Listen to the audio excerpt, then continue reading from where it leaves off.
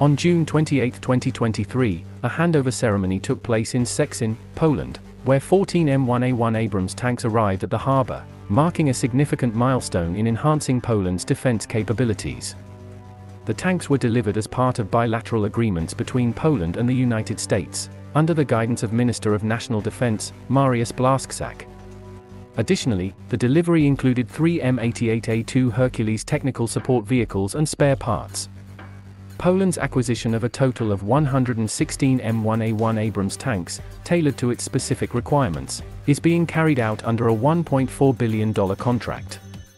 The contract also encompasses supplementary equipment, such as 12 M88A2 Hercules technical support vehicles, 8 M1074 Joint Assault Bridge accompanying vehicles, 6 M577 command vehicles, and 26 NG-SECM workshops.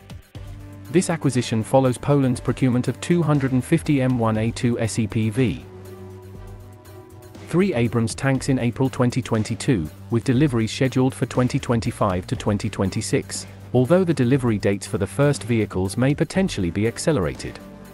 These tanks were acquired for a sum of $4.75 billion and were accompanied by supporting equipment, including 26 M88A2 Hercules technical support vehicles, 17 M1074 Joint Assault Bridge accompanying vehicles, as well as a training and logistics package, and ammunition reserves.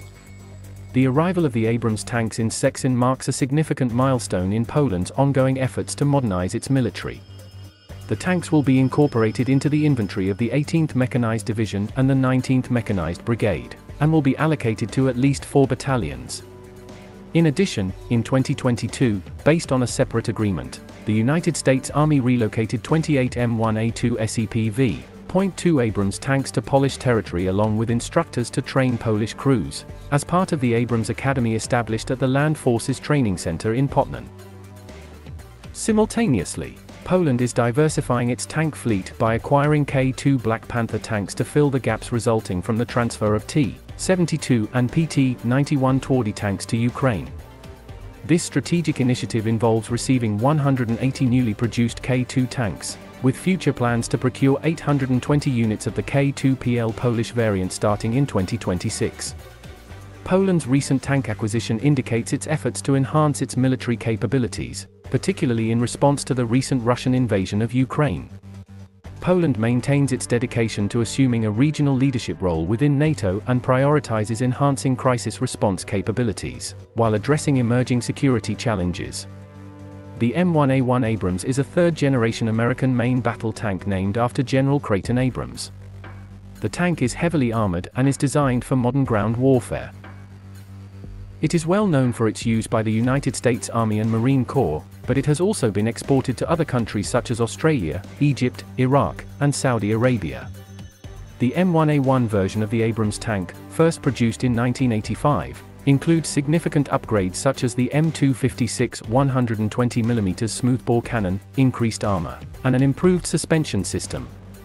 The Abrams M1A1 tank's reputation for survivability is a result of its advanced Chobham armor, a composite blend of steel, ceramic, and other materials which provide superior protection against a variety of anti-tank projectiles.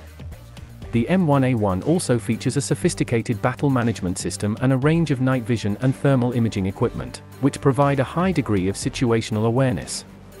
Despite its heavy armor and high power, the M1A1 Abrams is known for its speed and maneuverability on a variety of terrain types, a testament to its advanced turbine engine and hydrostatically driven transmission.